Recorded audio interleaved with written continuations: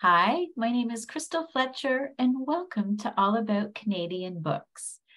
Today, I'm so excited because we are going to get to know Gail Kirkpatrick. She is the author of Sleepers and Ties, which was published by Non-Publishing. Welcome to All About Canadian Books, Gail. Hi, thank you so much for inviting me onto your All About Canadian Books. I'm really excited to be here. It is my pleasure, and I am excited to get to know you, Gail. Are you ready? Yes, ma'am. Okay. When was the last time you went hiking? Last week, I think.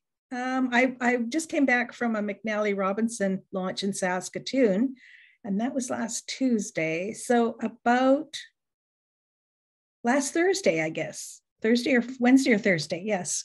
Oh, fabulous. And did you see any incredible wildlife when you were on the trails? Well, I always see eagles. There are a lot of eagles on Mount Doug, around Mount Doug. So they're always there, which, Mount Douglas on Vancouver Island has taken back its traditional name of Pocos.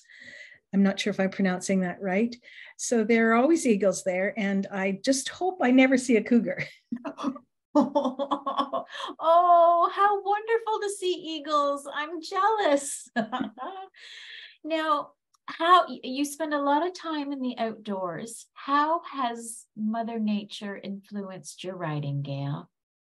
Oh my goodness. I would say it's probably the main influence for my writing. My mother once showed me a picture of me 3 years old watering the garden, and I went, what? And so I was always outside. I spent a lot of time outside.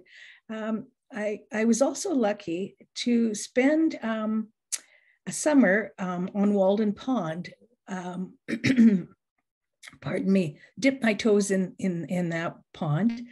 And I do spend a lot of time because the mountain is just 10 minutes. It's a very small mountain, but it is a mountain 10 minutes away from my home.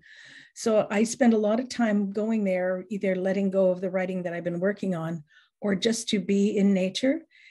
And I just love the change of the seasons. I love the air. I live on the west coast of Canada, pardon me. And so the ocean breeze is never far away. And it's not just, having my feet in the dirt or my touching the trees and the leaves, but I do look for kind of a spiritual connection as well. So I think that kind of cannot help but influence my writing. Oh, fabulous. Now, not only are you out and about nature on the ground, you've also been known to jump on a surfboard in Hawaii. Gail, do tell. Well, there are surfers and there are people who jump on and fall off surfboards, but it's, being in the ocean in any way, shape, or form. I own a kayak, but I don't own a paddling board, and I might switch over to a paddling board because I was never a very good surfer, but I love the small waves and I love the experience of it. So I really stick to my kayak now and cold water swimming. Okay, stop right there. Cold water swimming. How often do you dip? Well, I usually start in about May. I don't have a wetsuit, and I tend to be colder in the last few years than I have in previous years. So I swim from about May to late October.